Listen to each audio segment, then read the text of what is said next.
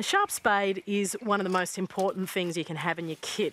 Of course, it's really good for moving plants because a nice sharp edge doesn't damage the roots of the plant as much, and they're really good for edging a bed.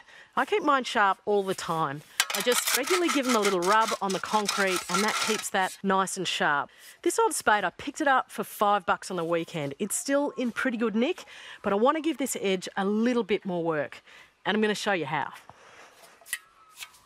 So all you really need is a file or a sharpening stone, and you just have to remember that much like your bypass secateurs, this only needs to be sharpened on one side. This front end is going to remain really flat, and then you're going to work the bevel on the back. Just work away from yourself and try and keep a nice flat angle so you don't run over the top.